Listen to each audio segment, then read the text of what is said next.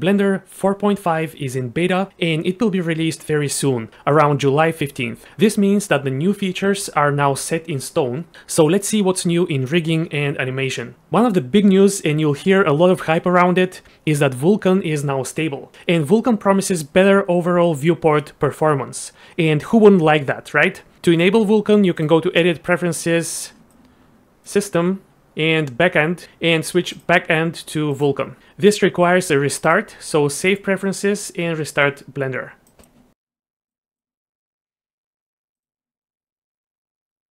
And the biggest improvement you should see, at least at this stage, is faster texture loading when you switch to material preview. As you probably saw, my materials loaded very quickly here. Of course, this is a simple scene, it should be even more obvious in heavier scenes. I watched a bunch of hypey videos about Blender Vulkan, and they promise that everything will be faster, faster playback, faster subdivisions. By the way, if you like less hypey and more objective information, subscribe to CG Dive. Unfortunately, in my tests, I did not see this performance boost. Especially with rigged characters, I got the exact same frames per second and the same overall performance when posing, animating, or playing back an animation. On top of that, I had some crashes with heavy scenes. Nevertheless, Vulkan is the future. It will make Blender more performant.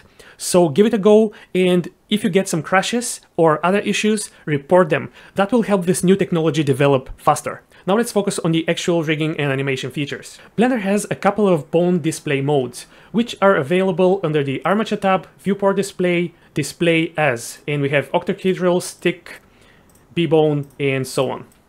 What's new in this version is that now each bone can have its own Display As setting. If we go to the Bone tab, Viewport Display, you'll see Display As, and by default it's set to Armature Defined. Armature Defined means that this bone is going to follow the global Display As setting under the Armature tab. But now I can switch this bone to B-bone, this one to stick,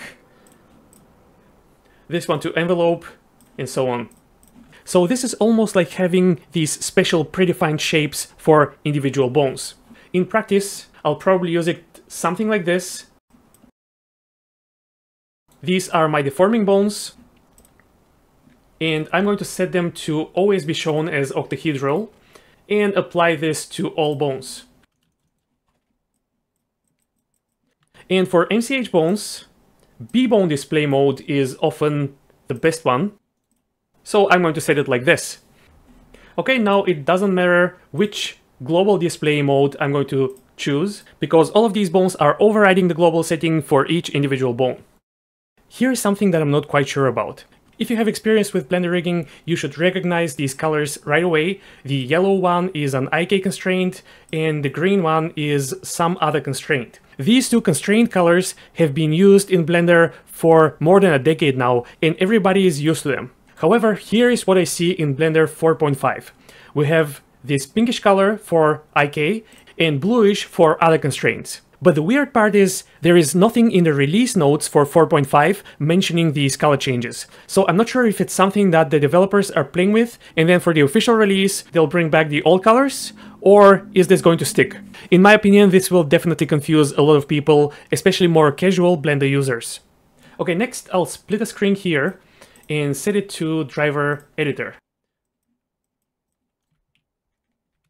And when working with the curves inside the driver editor, I like to disable this snapping setting, because when it's enabled, moving these points around is extremely unintuitive. And until now, snapping in the driver's editor and in the animation editor were linked. Enabling this option would automatically enable this one as well. But this is no more. These snapping options are now separate. So personally, I will disable snapping in the driver's editor and I'll enable it in the animation editor.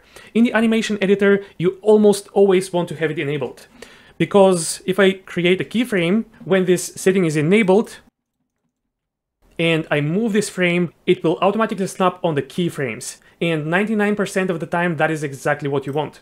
When you disable it, you can kind of move the keyframe between frames, and usually you don't want to do that. So enable snapping here, and by default it will already be enabled. You just have to be careful not to disable it, which used to be very easy to do when working with drivers. And speaking of snapping, there's also a whole new snapping option for the playhead. Right now I can just move the playhead normally, But if I go to Playhead here and choose Use Snapping, you'll see that I can now snap to keyframes or strips. And now as I move the playhead and move it near the keyframe, it will snap to the keyframe. And that's defined by this snap distance. As soon as I get within 20 pixels of the keyframe, it will snap to it. I can also enable markers, and now it will also snap to my marker. Let me shift and click on keyframes and strips. We also have seconds.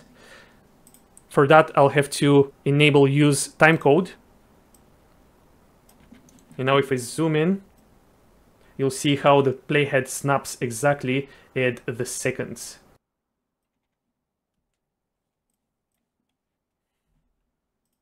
And we also have frames, and strips is probably useful in the NLA, for example.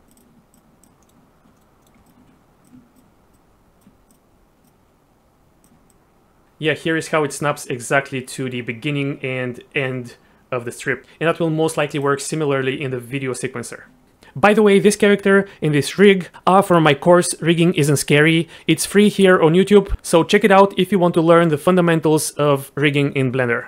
The Shapekey editor also got a couple of simple but very nice improvements. Until now, if you wanted to duplicate a single Shapekey in Blender, you would have to enable that Shapekey exactly to 1, and then go through all of the other Shapekeys and make sure that all of them are at 0. And then you go to this menu here and new shape from mix. The problem here is that if you had any other shapes enabled to a certain degree, this will create a mix of all of the enabled shape keys. But now we have a new duplicate shape key operator. So let's say that I want to duplicate exactly mouthwide.l. I can even turn this off and then randomly turn on some of the other shape keys. But if I just have this selected and go to duplicate shape key, this will be an exact copy of mouthwide.l. This is a simple but much needed feature. And here's another very nice new operator for shape keys. In Blender, it is common to create your basic shape key and then your first actual shape key and then start shaping it. Then you can add another key and so on. But there is another workflow that is very popular in the industry, and that is having one mesh for each shape. So here I have mouth left and mouth right. I can select them, then shift select my actual character and go to shape keys, join as shapes. And so until now, if I wanted to tweak mouth L, I would have to shape it, then shift select the character, go to join as shapes again, delete the old one, and then rename this one. But now we have an operator that will just update the shape keys. I'll undo.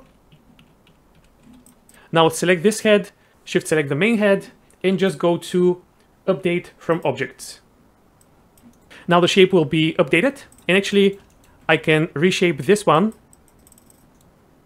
and then this one as well, and then select both, then shift select the main head and update from objects. And that will update all of the shapes.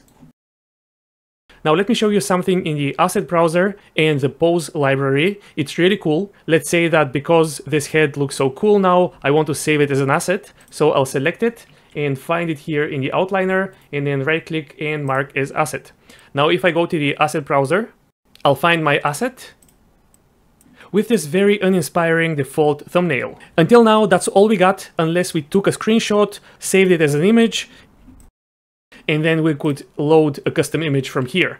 But now I can go to this menu, capture screenshot preview, and just drag here. And if I hold shift, I can make this thumbnail non-square, release, and here is the new thumbnail. Very nice. This makes setting thumbnails so much easier. And this is even more important for the pose library. Let's create a stretchy pose with this control and then pose, create pose asset. The pose library by default does not create any thumbnails. But now I can find it here in the asset browser, select my pose, go to preview, capture screenshot, and done. And check out this interface change. In the properties editor, we now have this drop-down menu, and we can enable and disable the individual tabs. So maybe you just want tool, or if you're working on a rig, maybe you just want data, bone, and bone constraints. It should come in handy if you really like to optimize and customize your interface. If you're importing and exporting your characters between Blender and other applications, you may be interested in the import and export updates. Many of the file formats got various small improvements. GLTF always gets a lot of love. But here what's interesting is if we go to import, there is FBX experimental, and below it is our usual FBX import. So if we click this, you'll see that the settings are slightly different now. As you probably know, the FBX importer and exporter in Blender is a bit of a hack, and the new one, I believe, is a slightly better hack. The Blender documentation says that this new FBX importer should be faster, but the old one is probably still more reliable. What I would really like to see is a better FBX exporter, but for now we are stuck with the old one. That's all for Blender 4.5, rigging and animation. Let me know which new feature you're most excited about, whether it's rigging and animation or something else.